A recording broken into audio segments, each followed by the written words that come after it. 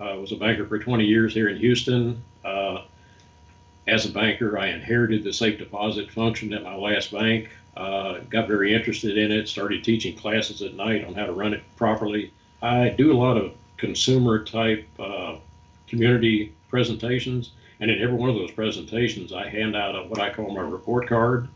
And my report card has 30 different items on it. That if this person goes into a financial institution, wants to put their most valuable items in a safe deposit box, they need to ask these 30 questions.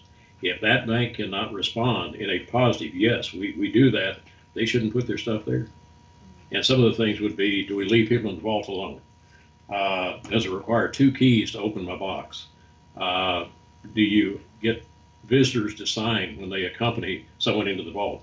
Just common sense things that will keep a dishonest person out of there. The biggest problem is lack of attention. Historically, it's been kind of a stepchild. It doesn't make a whole lot of money, and a lot of institutions, especially the big mega banks, don't pay a whole lot of attention to it. They don't train their people. They don't put good procedures in place. And when a situation like this comes up and somebody makes a claim, their response is, sue us. If you want your stuff back, get an attorney and sue us. They have attorneys on staff. They have to pay those guys and those ladies, whether they work or not. So it's kind of the burden is back on the consumer. They've got to take action. Well, the best thing to do is approach the financial organization calmly and tell them that these items are in my box. They're not in there right now. What could have happened to them? And typically the bank's going to say, you have the only 2 keys. We have procedures in place. Nothing could happen to them. So basically it's your word against ours if they were ever actually in there. At that point, they need to get some representation. Usually when a consumer calls me, they've gone through all those steps. If the financial organization takes the initiative and drills that safe deposit box for past due rent, or maybe they're closing a facility and they're having to terminate those leases, there are many different reasons. But in most of those situations, there are state laws or there are federal laws that institutions have to follow. And if they don't follow those, that's the negligence that can be proven that these acts didn't take place. You didn't have 2 people in there when you inventoried my contacts. You won't give me a copy of the inventory so I can verify whether the things were there or not.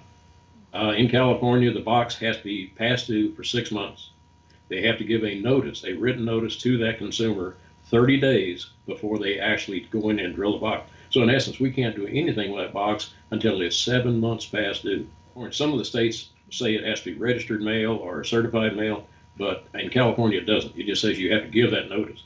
But again, if somebody comes back and says, I didn't get a notice, you didn't send me a notice, prove to me you did it, I would suggest the bank have proof, either a return letter or a receipt showing that letter was actually delivered.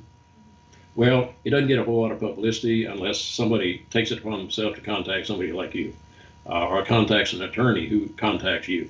And in the last year, I think I've done at least 3 of these interviews with the attorneys and the consumers and the banks and this, that, and the other. And that's how the word gets out. But unless somebody takes action, that's what I'm saying. If you don't take action, nothing's going to happen.